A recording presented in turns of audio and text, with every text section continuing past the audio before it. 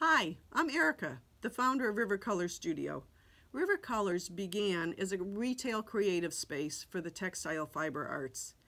In addition to providing the yarn, it quickly became a gathering place for knitters and crocheters. People share not just their projects, but also their day-to-day life events. Every customer has a story and a reason for being a member of our fiber community. It may be the first time grandmother as she's preparing to send her love by creating a sweater for the newborn.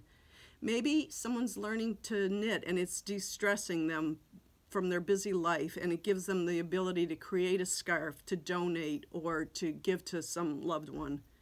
Any way it goes, we help people feel connected with others and want to continue doing that. As we move more and more to the digital age, we realize the importance of creating our own digital community for fiber artists, a way to keep relationships going with our customers after they're out of the studio.